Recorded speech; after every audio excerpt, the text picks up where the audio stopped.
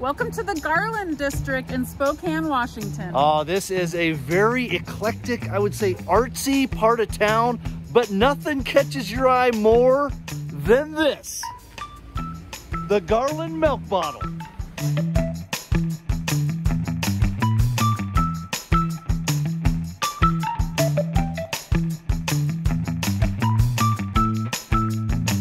The milk bottle is 38 feet tall. It was built in the 1930s and it was originally a retail outlet for dairy merchant Paul Newport.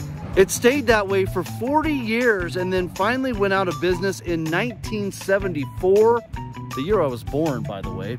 It then became a secondhand shop selling all sorts of little knickknacks. Now in 1986 though, it was converted into an ice cream and desserts parlor, and Collie, I know you think that's the way it maybe should have stayed. Definitely should have been that. But now it's called Mary Lou's Milk Bottle. It's an old-time diner with award-winning milkshakes, homemade burgers, and sandwiches. Did you say award-winning milkshakes? I did. And homemade burgers? Yes. It's time for lunch. We just put in our order. I had to go with the famous burger and amazing milkshake. And what did we just learn about the milkshakes? So they make the ice cream across the street. It's homemade. The homemade ice cream, like the owners of this place and their son, they make the ice cream for the milkshakes. I cannot wait. What'd you order? A chicken wrap. Go with the chicken wrap. That's a safe bet. Yeah. Oh man. Kind of messy. Maybe go with the fork. How is it though? Delicious.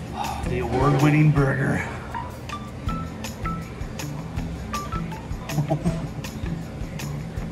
Oh my gosh, look at these fries. Are you serious? The fry sauce? Are you in heaven? I'm in heaven. And then the milkshake to wash it all down. Oh. I never want to leave here. After lunch, you got a tip in the milk jug.